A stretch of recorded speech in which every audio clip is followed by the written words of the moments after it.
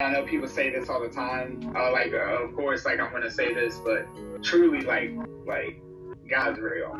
You know, Jesus is real. You can have a relationship with Him. And if you feel like you can't because of something the church did to you, I'm sorry. On behalf of all Christians everywhere, I apologize for that. But there is freedom truly found in the Lord. What's up, everybody? Thank you so much for tuning in to another episode of Living Out Loud, where we're living out loud for the one who died for us. And my name is LJ, and if you're new here, please consider subscribing. We have weekly conversations on God, faith, and living like Christ. Today, I have my boy, Eric Taylor, joining us. And if you don't know who he is, he's a spoken word artist who uses his talent. He uses his talent to bring glory to God and to encourage others. He's also a student at Regent University, where he's studying psychology with a concentration in marriage counseling. So your boy is a man of many talents. Eric's poems tackle many issues that we all go through, including doubt, our need for God, bondages, even more. I mean, he's got an amazing stuff out there. So today we have the honor to talk about his upcoming piece called Try My God and the inspiration behind it. So family, let's welcome Eric Taylor. What's up? So Try My God, kind of like what it's about and like my inspiration behind it and stuff. So it's about church hurt. And I think church hurt's a huge topic in the church world that we kind of tend to shy away from. And I think out of all the conversations that I've had with my unbeliever friends and people who just are just unbelievers, a lot of it honestly comes from they've been hurt by the church or they know somebody that's been hurt by the church. And I think a lot of times there's this connection between a church doing something wrong or a church mistreating somebody and then them connecting that to God, their faith, and just, well, if this church is, if churches can do this for me, then that's what God is. So yeah, that's kind of like the inspiration, I guess. Just how many people I've talked to, almost all of the unbelievers, it's because of churches. Yeah. That was a really good point that you made. You know, some people will equate the church, the body of people, to God. And it's no, the church is full of people and we're all flawed, we all have things that we are going through as well. And so, if somebody does hurt you, you can't give up on God because of somebody else, Yeah. So that's really good. I'm really glad that you're tackling this topic on church hurt. What are the first 4 words that come to your mind when you hear church hurt, and why? I would say taking advantage. That was a big thing, taking advantage. I would say God's judgment. I would say judging, and then I would say scandal and gossip for sure. Okay. I think a lot of church hurt, and in the piece I kind of encompass all spectrums of it in a way where it's some people are where they judged me, or they were a part of a church for a long time and then a scandal happened, and they were wow, if I can't trust this church, then I can't trust God. So I just think it's so broad of a topic. And I would also like to say, I think there's a lot of churches that I've been to that are amazing. Yeah. I think churches are super necessary to have, but I just think that we've kind of gotten into this habit in the Christian community where I think there's a lack of accountability with each other inside the church. And I think it only takes, one bad apple, to ruin it for a lot of people. So so to answer your question, I would say that those are some things that come to my mind initially when I think about it. Okay. Yeah.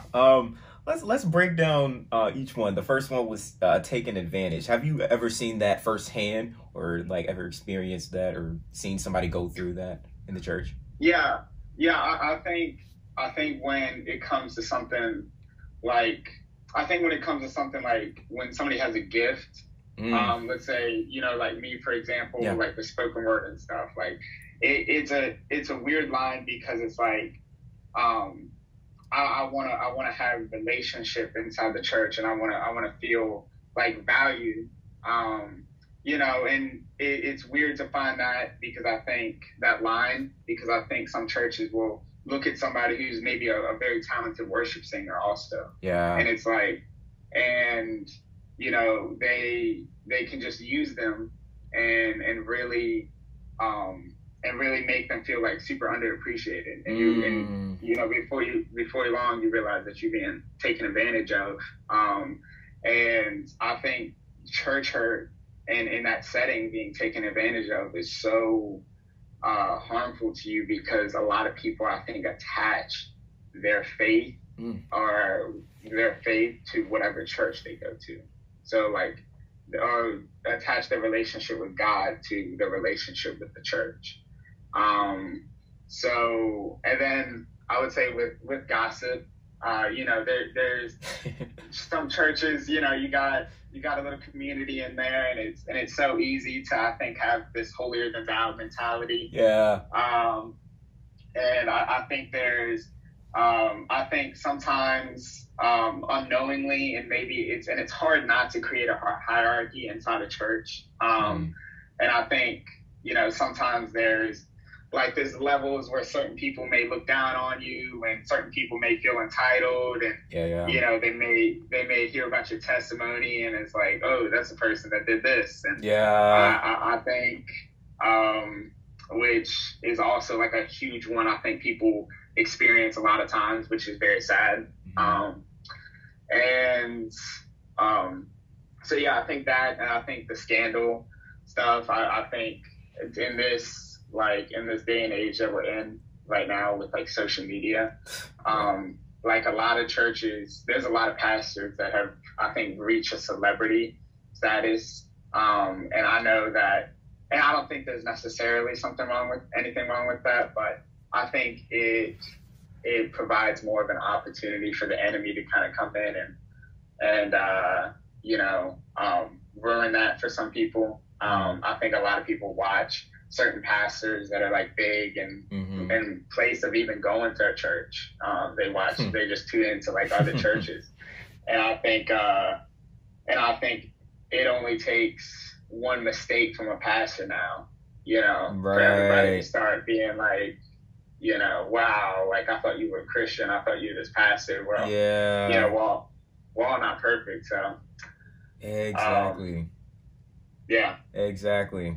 Yo, no, like that's so true. That's so real. Cause like, I mean, I even feel pressure, talking to people and, they're like, oh, you think that? Aren't you like a Christian? I'm like, yo, like I'm still a man, like I'm still gonna bump my head. I'm still gonna have like these thoughts, from time to time, but it's just, as a Christian, I can put them under the submission of Jesus Christ. That's the difference here. So yeah, it's just, there's like no level of grace when it comes to like the world in church. Just like one mistake and you're out. One mistake and you're out. So I'm like, yo, I can't even be human. I'm not superhuman. If I could, I would, but I'm not superhuman. Dude, you're talking a lot about, the church and stuff, your experiences in it. So, have you grown up in the church? I actually haven't. I wouldn't say that I had a serious relationship with God until I came to Regent, like a year and a half ago. Wow. I kind of would have considered myself a Christian. I just never really went to church, and but when I got here, like I experienced like worship and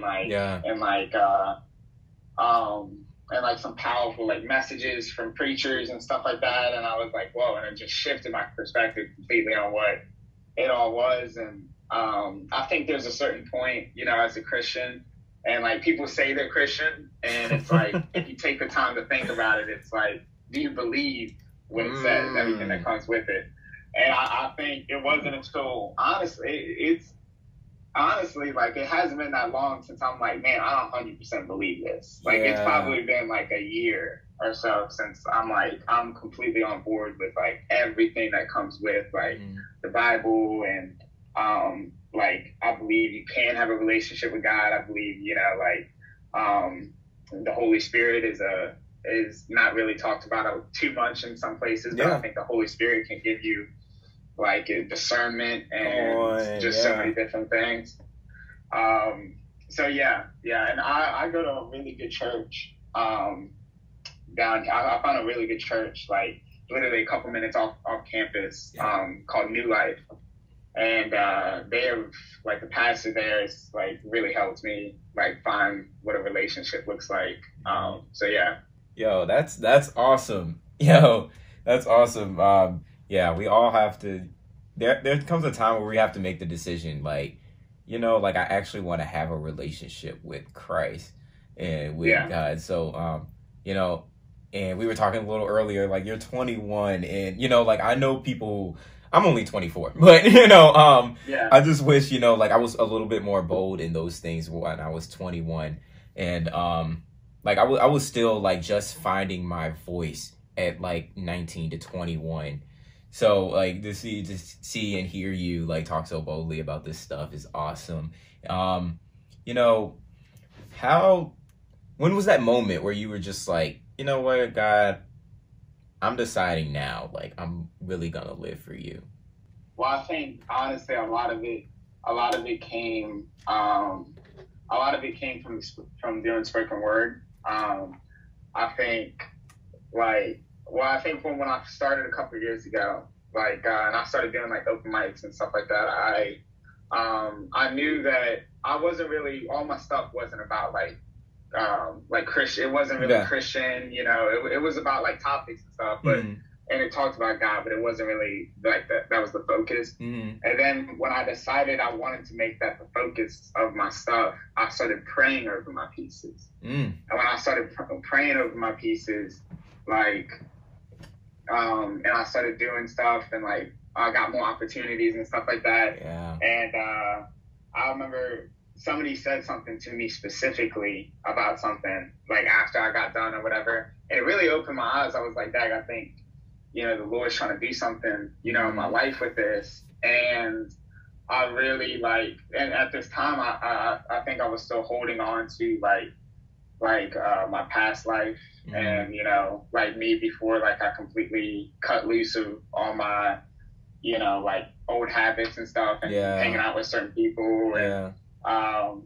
And I was like, am I going to be serious about this or not? You know, I knew I believed it, and I was like, am I going to be serious about this? Am I going to? Because I think the Lord's trying to use me, but the Lord can't use me if I keep, you know, going back and forth. If I'm lukewarm, and so I was like, it's a commitment or it's not one, you know, or go all in or don't go at all. So I was just like, I'm gonna go all in. And there's a couple other stuff that I honestly, like, just doing that and seeing like, cause I struggle sometimes, like, of course you're your biggest critic. So like, I struggle sometimes with like, you know, it's not that good, or I messed up or something. And, but people's reactions, I was like, wow, like I think the Lord's like really trying to use me. And I think that's when I kind of came to like a realization, like, I need to get myself right with the Lord. I need to completely go all in. So I think that was probably one of the major things that was like, that happened while I was like, I need to completely go all in. So. Whoo! Eric is coming with the fire. I know that you're enjoying this. Hey, if you're getting anything out of this, please give this video a thumbs up. Please subscribe if you're new here. If you're watching on YouTube or if you're listening to the podcast, we have conversations every single week on God, faith, and living like Christ, and I would love for you to be a part of the community. What would be your advice if somebody was going through church hurt? Let me know in the comments. Maybe we could conversate about that. If you want to get connected to me even more personally, my Instagram is @its_LJAYY. You can tag me in your stories. Please let me know that you're watching. I know that people are enjoying this, but I want to add more people to the community, and I want to get this good news, this gospel, to as many people as possible for the glory of God. I know that I'm yapping your head off right now. Let's get back to the conversation. Awesome, man. I have another just random question, but your Instagram name is like Sunny and stuff like that. Yeah. You've always been Sunny. So what exactly does that mean?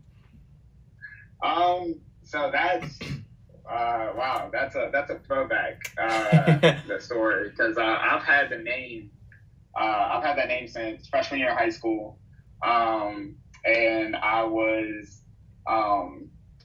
doing my first week of wrestling practice. I wrestled in high school. Oh, wow. And it was supposed to be like super tough, and they were trying to make us like quit and not want to come back, for the first week. And the whole time I was just smiling, I was just chilling.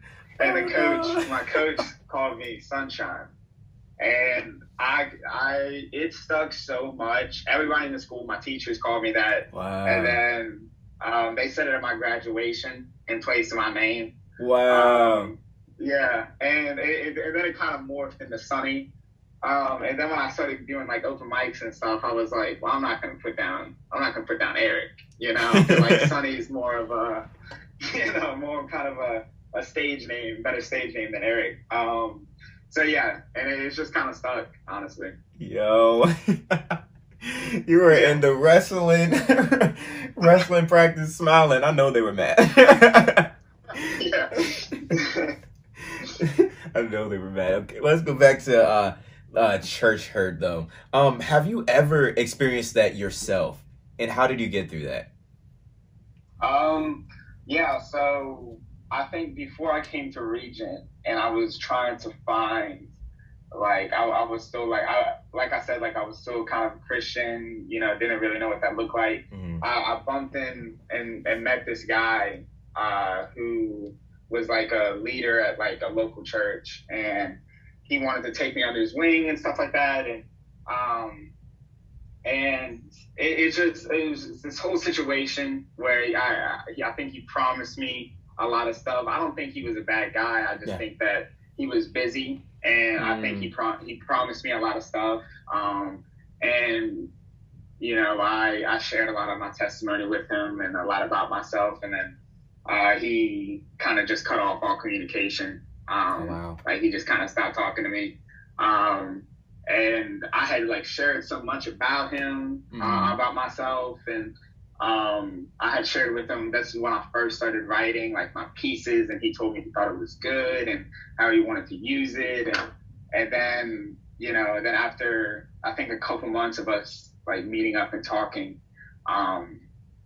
it was just, he kind of just lost the communication, and we just never talked again. And it really, at that point, I honestly was like, almost like stopped writing. I was really hurt because I had shared a lot about myself and made myself pretty like vulnerable, and so then it made it a question of like my identity, like was it something about me, and and so and I connected that with my faith and God, and I was like, well, if this church leader is just going to do this to me, then maybe the Lord doesn't want to hear from me either. That was kind of the connection that I made. And I think how I got through it was I met somebody new who's kind of older and kind of mentored me and kind of also replaced what I thought he was going to be, and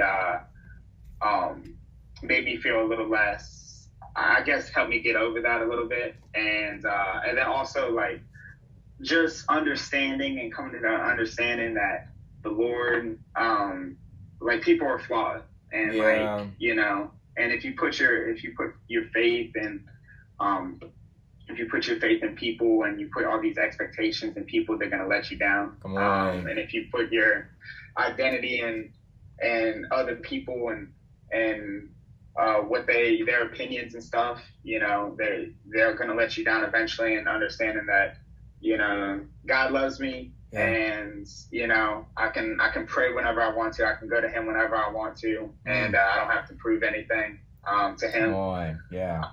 And I think just understanding that, and I think like with the piece, like it's I'm planning on it being a part spoken word and partially like a worship song. Wow. So like the spoken word aspect of it is going to kind of break down like church hurt. Yeah. And then the song part of it is just going to be like, whoa, this is my God, kind of like redemption, like the redemptive part, like kind of like how, I think people, like how I said in the beginning, people connect, like, so if they're judgmental, then God must be judgmental. Right. It's not true. Like, so pretty much like my God, the God that I serve, he loves you. He'll meet you at your weakest places. And I think kind of like putting the two side by side, like apologizing for all of this, for how you've been hurt, and then bringing it into like, it's kind of an invitation, like try my God. Like my God, is not that. So it's not the God of church hurt. So yeah. Dude, that is so good. Do you have like a set date of when this is supposed to be out? Not yet. I know sometime in July though. Okay, keep me posted because I want to hear it. Yeah, I want to hear it. Most definitely. Can you give us like a line, like your favorite line, if you have a favorite line? Gosh, I have this one line. Where, because it's kind of like an open letter. I started as an open letter, like to the people who have overcome, are overcoming, or will have to overcome church hurt, and then I say I'm sorry. And then kind of I make it this theme of like their God. Yeah.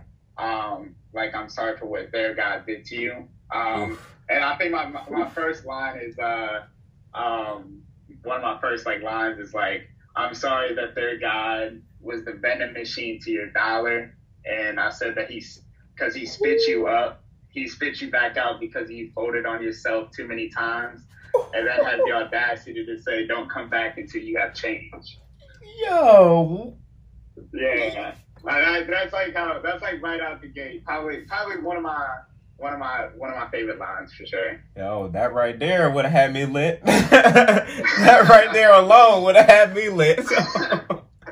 Wow. Yo, I'm excited for this. Oh man. Oh, that's all that I have for you today. Is there anything else that you wanted to let the people know on today? Like how, they can overcome, or a little bit more about your poem? Like, this is all you. Yeah, so I will say that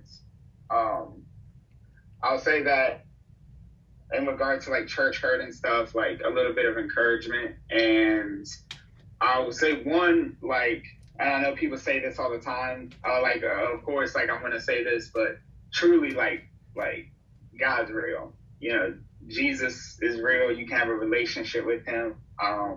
And if you feel like you can't because of something the church did to you, like, I'm sorry. On behalf of all Christians everywhere, I apologize for that.